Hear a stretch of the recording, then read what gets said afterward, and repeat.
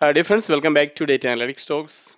This is part 5 of Databricks Certified Data Engineer Associate Learning Series.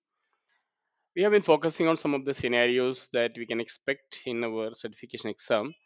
So far, we have seen all the areas except data governance. The data governance, we are going to see some of the scenarios. So, we are not seeing these videos. I would request you to go through the video in the playlist, and that would really help you to prepare yourself for the certification. So let me start with the data governance, which is just a 9% of weightage during this exam. The scenario one, which of the following data lakehouse feature result in improved data quality over the traditional data lake? So we have a traditional data lake and we have modern lakehouse, and we need to understand which feature gives improved data quality. The tips are a data lakehouse provides storage solutions for structured and unstructured data. But this is a common feature, but does not do data quality improvement, right? So this is not the right answer. A data lakehouse supports ACID compliant transactions. So ACID is very important. What is ACID? A for atomicity. Atomicity means the transactions are all or nothing. Like if one part fails, the entire part fails. Consistency is the transactions moves in a consistent fashion. The transaction move the database from one valid state to another, preserving all rules and constraints. That is a consistency. Then isolation. The transactions operate independently, ensuring that concurrent transactions do not interfere each other. So it looks like even if we are doing it concurrently, it seems that we are doing sequentially, which is again a property of a good database management. Then we have the durability. The durability, once transaction is committed, it remains permanent even in case of system failure. So when ACID compliant transactions are happening, the database will have better quality, and that's what we want. And the third option is data lakehouse allows the use of SQL queries to examine data. That is true, but nothing to do with the data quality. A data lakehouse stores data in open format. That's also true, but nothing to do with the data quality. A data lakehouse enables machine learning and artificial intelligence workloads. That's also true, but nothing to do with our data quality. So, so the answer is the data lakehouse supports ACID compliant transactions. A data engineer has left the organization. The data team needs to transfer ownership of the data engineer's delta tables to a new engineer. The new data engineer is the lead engineer on the data team. Assuming the original data engineer no longer has access, which of the following individuals must be the one to transfer ownership of the delta table in the data explorer? So when a new data engineer joins, right, then old data engineer should hand over the access, but the old data engineer has already left. Then who can give the access to the new data engineer? That's our question. So let's look into options. The database account representative. The transfer is not possible. This is not right. A workspace administrator and a new lead data engineer. Original data engineer. Original data engineer also not in scope because he has already left the organization. So we have only three options. So this option is not correct. And the new lead data engineer do not have the permission to transfer it. So answer should be like workspace administrator. And workspace administrator will have the capability to change ownership of delta table in data explorer, manage permissions and access control for unity catalog objects. So the answer is workspace administrator. This is related to data governance. Okay. Then coming to another scenario, a new data engineer team has been assigned to ELT project. The new data engineering team will need to full privilege on the database customers. We have a database called customers to fully manage the project. Which of the following commands can be used to grant full permission on the database to new data engineering team? So we need a full permission. we are giving to new data engineering team, right? Let's see the command. Grant usage on database storage customers to team. Like it's not enough to give the usage database access. Grant all privileges on database team to customers, but we team is not a database, so this is also not correct. Grant select privileges on database customer to teams, because select is not enough. We need all privileges, right? Grant select create modify usage privilege on database customers to team. Looks like they are giving all the privileges, right? But this is not the way how we can give all privileges. Grant all privileges on database customers to team. So we have all privileges, we have the database name customers, and we are giving to the team. This looks like the right answer. Grant all privileges on database customers to the team. And this command grant full access to the team on the customer database, including privileges like select, insert, update, delete, create, modify, and usage. Is the most appropriate choice when team needs a full managed permission. A newly joined team member John Smith in the marketing team currently has read access to sales table, but does not have access to update the table. Which of the following command help you accomplish this? So we need a read access, we need to update the update access. Grant update on table name. Grant usage on table name. Grant modify on table name. Grant update to table name. Grant modify to table name. So basically the answer is grant modify on table name to John Smith.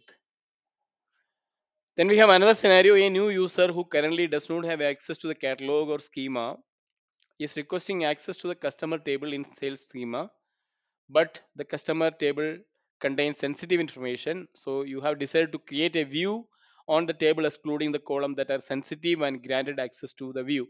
And use this command grant select on view name to the user.